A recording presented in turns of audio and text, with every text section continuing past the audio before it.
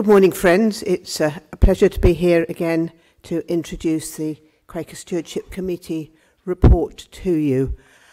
I realise that perhaps some people aren't aware. Quaker Stewardship Committee reports directly to yearly meeting. We don't have to report to anybody else.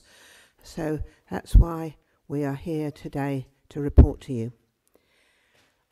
I've been asked to speak about privilege and how I'm trying to use my experience of privilege for the benefit of others. I had the great advantage of growing up in a Quaker community where my opinions were not disregarded because I was a child, where it was just as acceptable for me to say I wanted to be a scientist like my father as to say I wanted to be a teacher like my mother, where there was the money and the education and the awareness to allow me the space and the time and the freedom to make choices and take on responsibilities and to move into adulthood, to work, to marriage, to being a parent. And I took it for granted that everybody else had the same advantages. I live in Canterbury, which sounds like a very comfortable place to be. But there is an area in Canterbury where up to 70% of the children are living in poverty. And most of those children attend a particular school. And I became a governor of that school. And I realised that in order to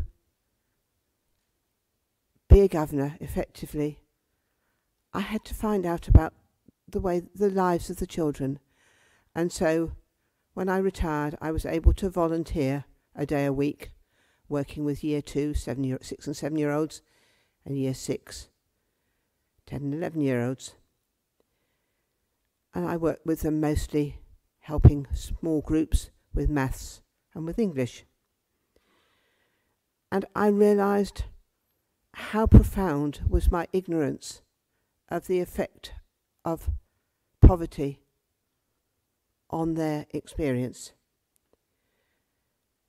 Many of them lacked not just the finer things of life, but also basic skills, for example in number, because nobody counted the steps with them as they went up them as a toddler, or counted baked beans on their plate and said, if you eat one, how many are going to be left? And they lacked vocabulary because adults didn't have the time and the energy to talk to them. And these effects would be with them for the rest of their lives. This made me very angry, and this anger propelled me to volunteering with Citizens Advice, where I felt that I would be able to engage with the parents, the adults in this community, which I have. And I found there a lot of people who felt that they weren't entitled, that they were undeserving, that they were unrespected.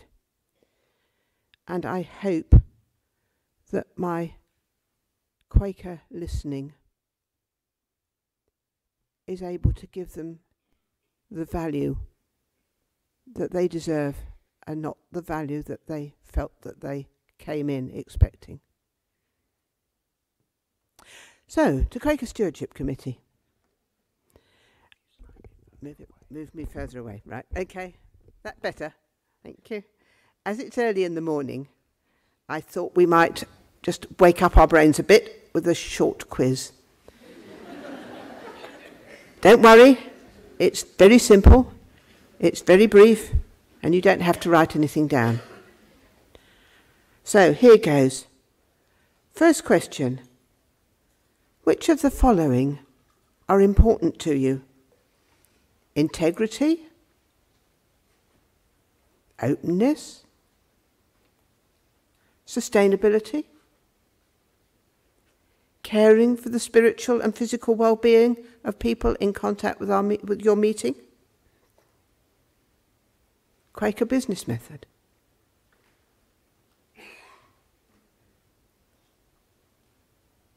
Second question. Do we care about these things because A, we're called to do them by God, B, they're core parts of our Quaker way of life, C, they're laid down in Quaker faith and practice, or D, we'd be breaking charity law or health and safety legislation or data protection principles, or we might be sued for damages. Third question. As we serve our meetings, is doing these things a joy and a privilege, or an unnecessary burden that stops us doing things that matter?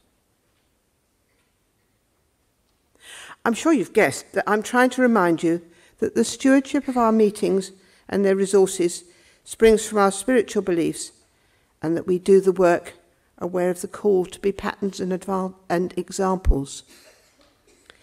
Early friends succeeded in business and in running the society in no small part because they were law-abiding and of the highest integrity. And so Quaker Stewardship Committee is working in 2019 to strengthen understanding of the spiritual basis of the work of trustees and treasurers. On Friday, we tried to put out a form at the Central Work Fair asking you how this is in your local meeting and area meeting. I think 1 or 2 people filled one in, but we were stuck in a corner. If you didn't fill in the form, but would like to send us comments about how this work, how the spiritual basis of the work of stewardship is seen in your meeting, we'd be delighted to receive them, and you can email them to Helen Griffith, heleng@quaker.org.uk. I had a useful conversation recently with an area meeting clerk to trustees who said, "You tell me that Quaker Stewardship Committee is supportive and advisory. Does it have some authority?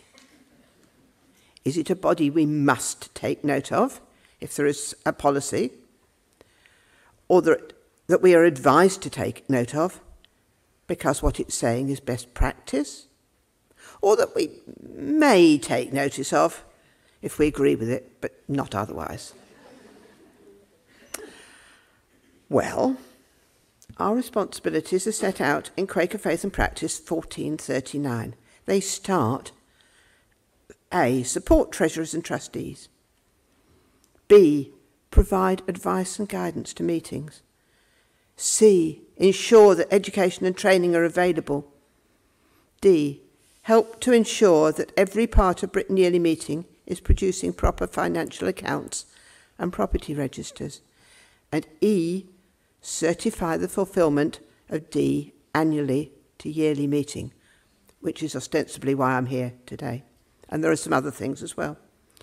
So we have authority from Quaker Faith and Practice to support, advise and help.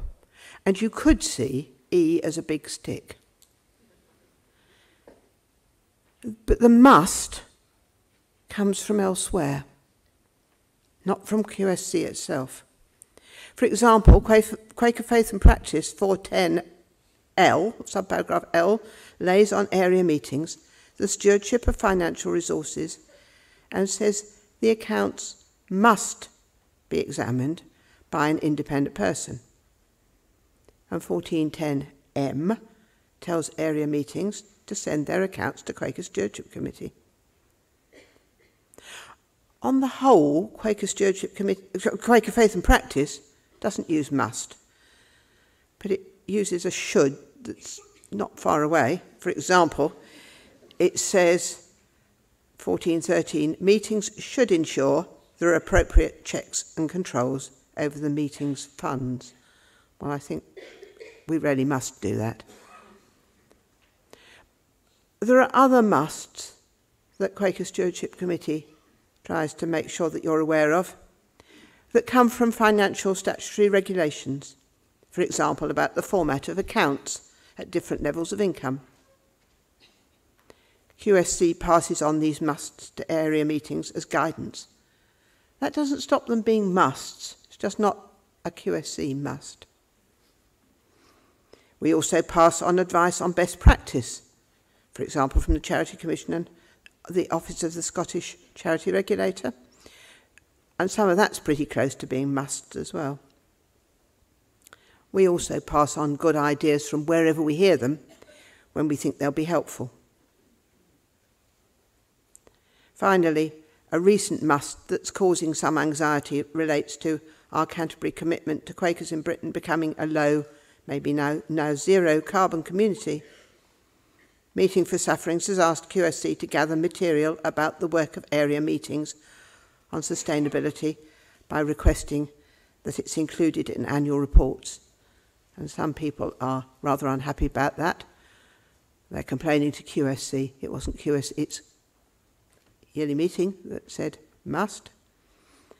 But we hope that this will be an opportunity for you to celebrate anything that you have done, and we look forward to reading the 2018 annual report. We do read them, friends, which will be the first to contain such information, we hope as a matter of course, and we'll be producing a summary that will go to Meeting for Sufferings for them to consider. In 2019, Quaker Stewardship Committee is trying hard to strike the right balance with our support, advice and guidance, taking into account the amount of work involved in following it and the severity of the consequences of not following it.